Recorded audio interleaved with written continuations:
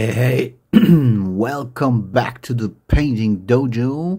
Today we paint the Gargoyle from HeroQuest in a very fast way. The first thing I have to say, you need a glass wet palette from the Redgrassgames or another, not a wet palette. We need only a wet glass palette, yeah. Then we prime the Gargoyle black, and my plan is to dry brush him first in all ways because he's a pretty stone type, huh?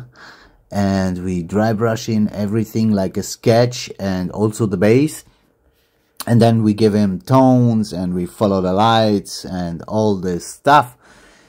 And of course the wings give him some cool nice tones. You have to know we need only a few colors from Nocturna. For me, the best stone colors in the way of the fast painting or the stone painting, we need the Malefic Flash and the Cold Flash. These are our basic colors. We start with the Cold Flash. Take the dry brush. I use this from Redgrassgames because it has a good size and it's pretty good. I don't use the paper. I use the foam here from a blister because I can stipple and remove the color from the brush. And you see what I'm doing. I'm going over all parts smoothly, not so heavy, so bam bam bam and dry brush and then I take the wash and so on. No, that's not the way. Yeah?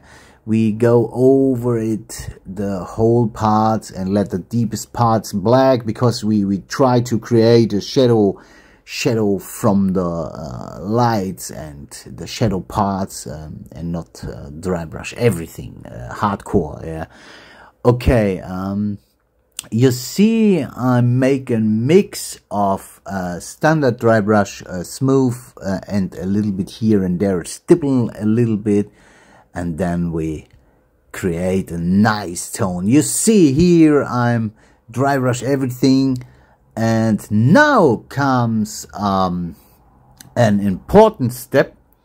After you dry brush everything with stipple or something like techniques you are familiar, you go over all edges with the side from the brush, over all edges from the miniature. That's a very important, it's a very important step because you get a volume, you create really light points. Yeah, here you see the result. I do this on every miniature. I cut this here because it's a little bit too long.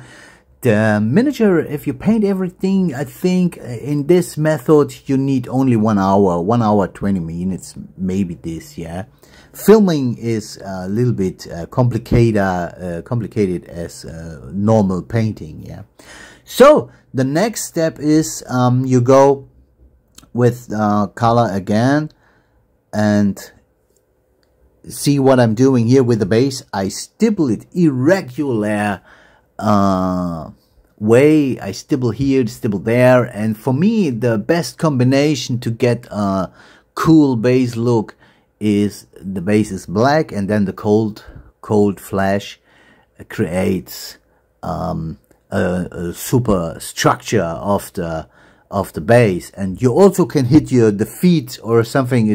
It's not important. It's not a miss. Yeah.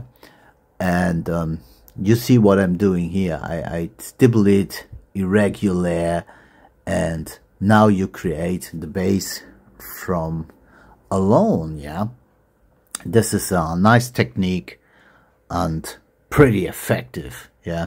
So the next step is not to use a wash or something. Nah, you use the airbrush. The airbrush is for the commission painting and of course the Valhalla German water. And The most important thing for commission painting is to use the airbrush, because everything gets faster and smoother. You mix it with water, and you see the consistency is like a very diluted color. Not the wash, not the glaze, but it's good diluted for the airbrush.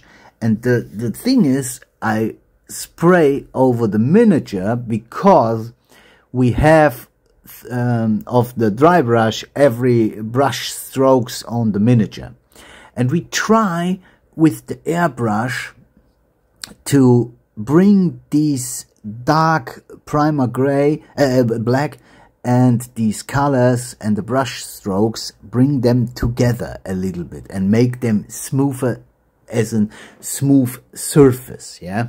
You see, it is hard to film an airbrush work. You cannot see correctly what I'm doing, but imagine you have you have a surface, it's very rough, and you spray with the airbrush over all these rough parts and bring these rough parts together, and you create a smooth surface in that way.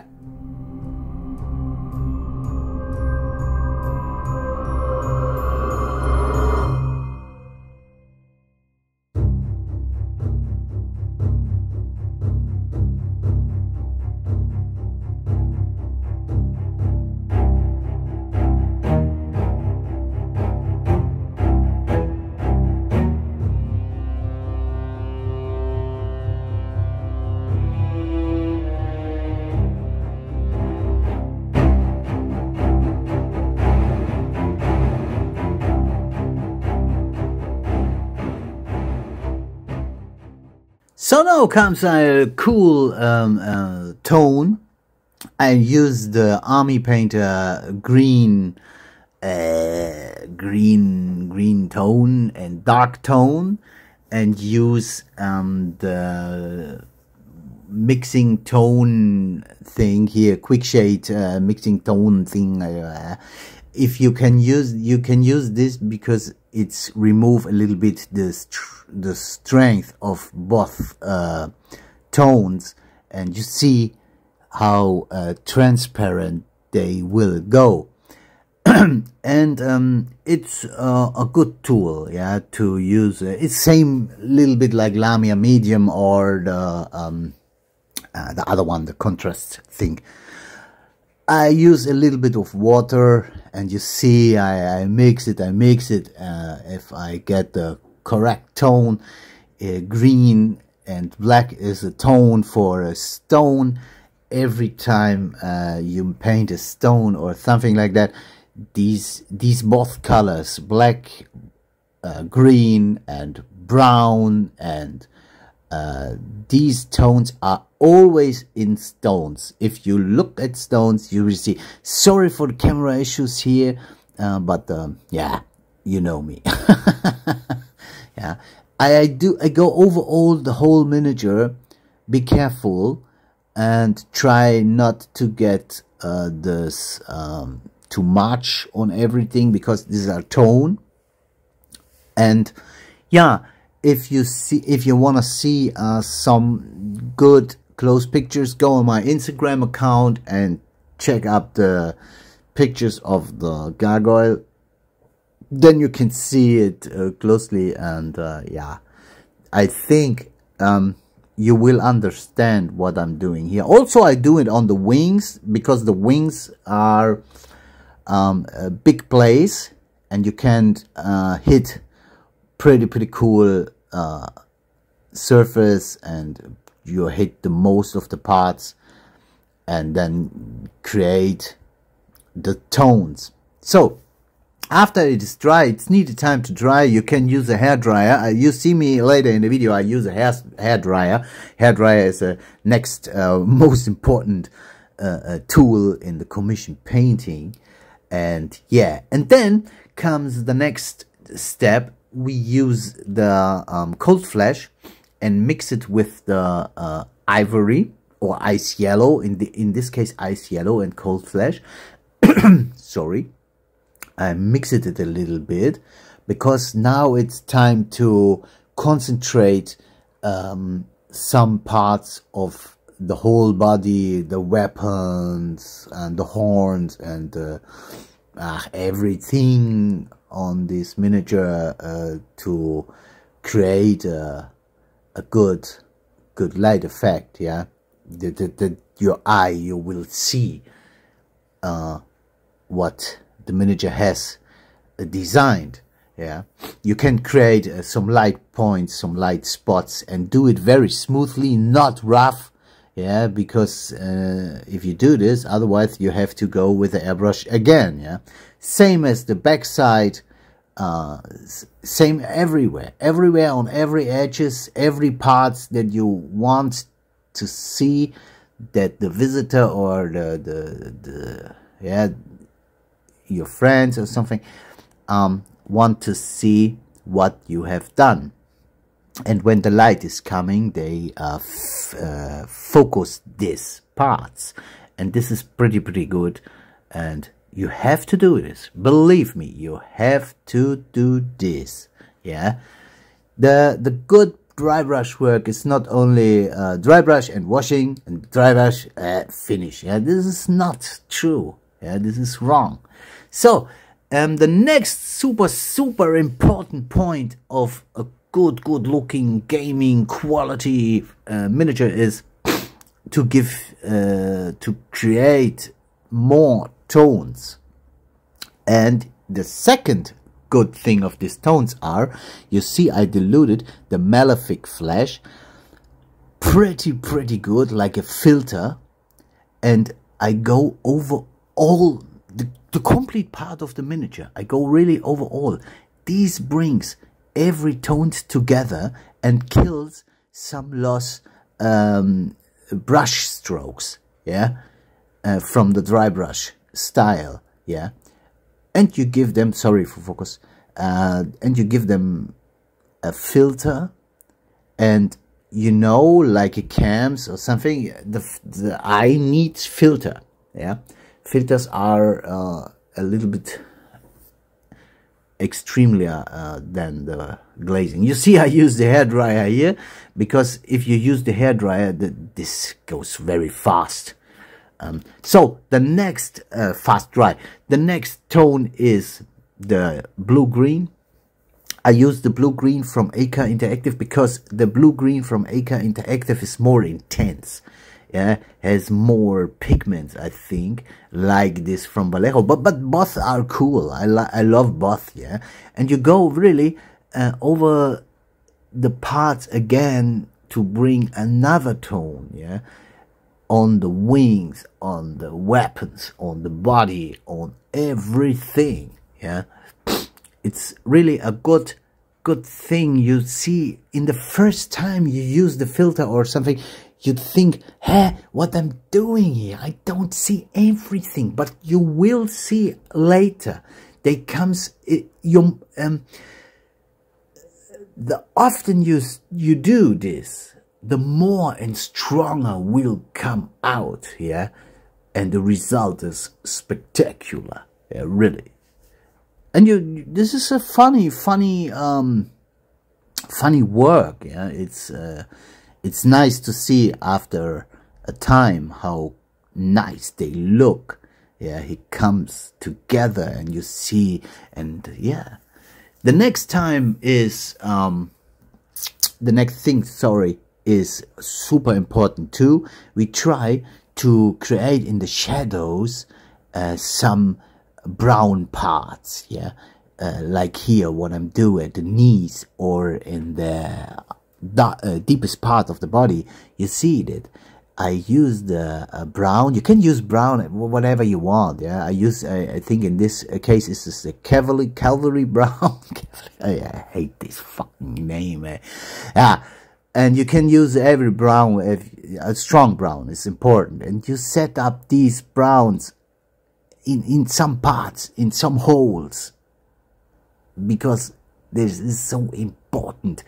They if your eye look at that, then they see, this is a stone. Your eye understand, your camera understand this is a stone because it's brown, it's blue-gray, it's gray, it's beige, it's green. Green is the next what coming. Yeah, you see.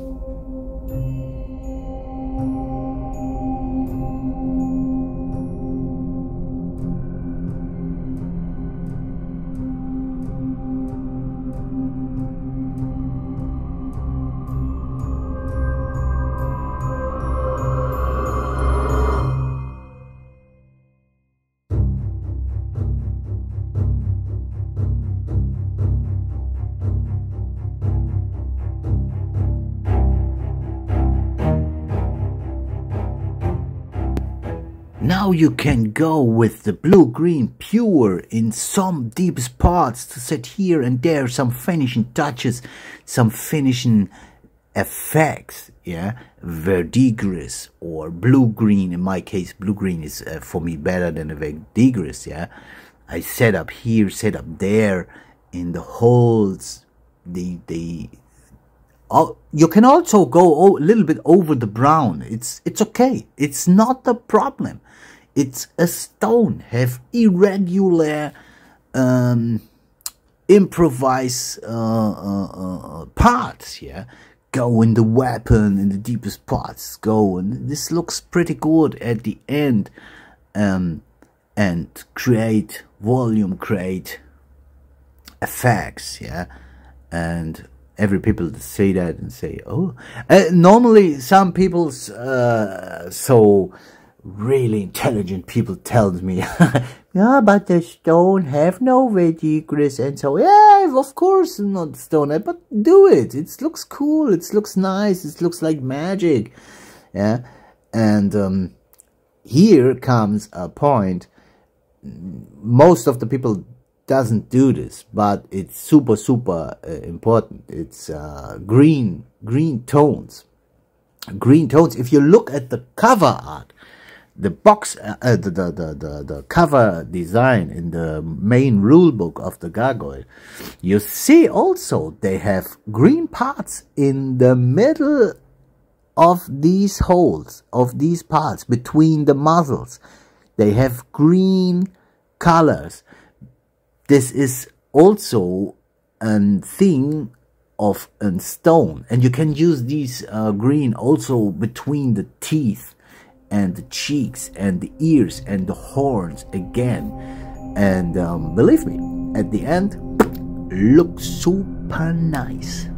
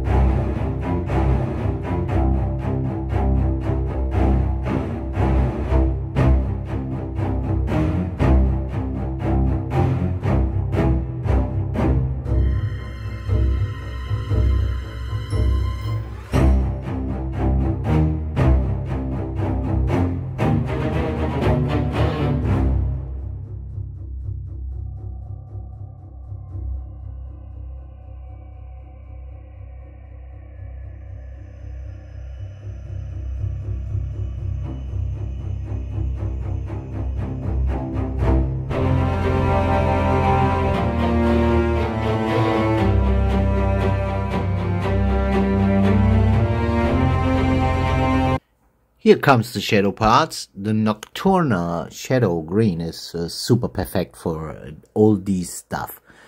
You can use these shadow color for everything. It's yeah, it's one of the best shadow color, like the Hexaglycian or something like that, and you can improve all shadows of the miniature. And these is really one of my favorite. Yeah.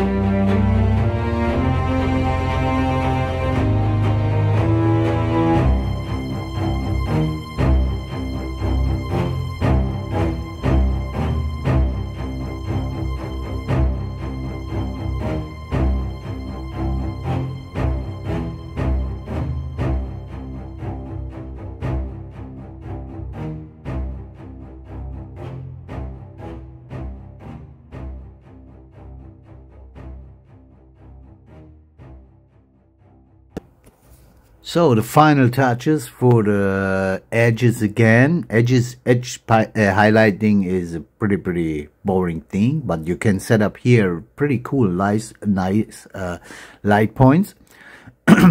Ice yellow, cold flesh, again more ice yellow, and bring some nice spots for your eyes and for the weapon, and make some scratches and improve some here and there, some edges, and yeah, this is a boring part, but it's good for the eyes and for the visitors, or something to see for the gaming, to improve the looking miniature. You can also paint with these colored teeth and set up some, or the horns, the ears, and you see the light difference also.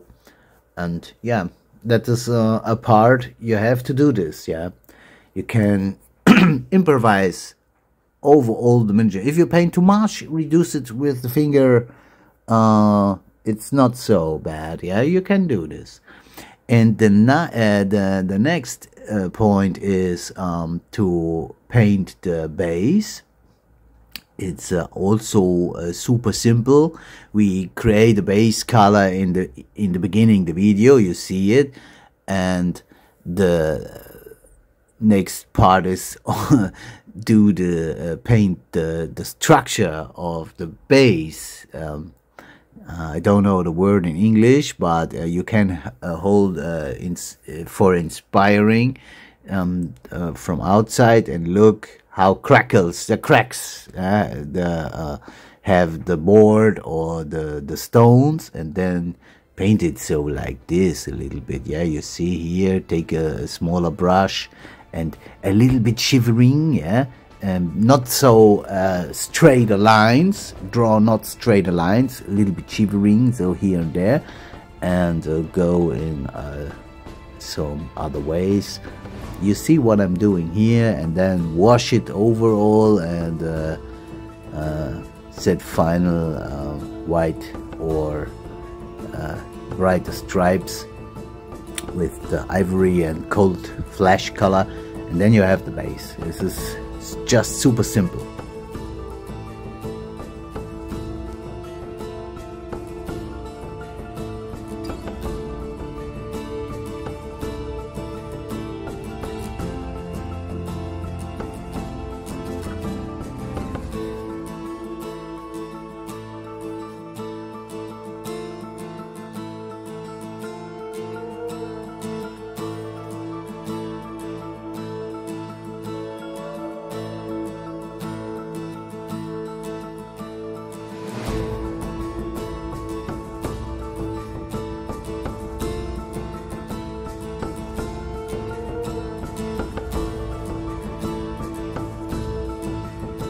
Yeah, and here you see the finished product is looking perfect for gaming. And yeah, okay, at the end of the video you see which color I use for this model, and on Instagram you can see better pics. If you have questions, write me or in the comments below. And in the next video I can sneak up, I paint the fishy monster, and which wizard the dark does, yeah, I don't know, the witch the witcher, yeah. Okay, I paint these both models in one time at the same colors, and you will see very soon here on my YouTube channel. So I think I'm out, and thank you for all your support, and write me if you want to have questions or something. And yeah, have a nice day, and we see us in the next video with the fishy monster, and yeah, and the witch Hexa on German. Okay, bye.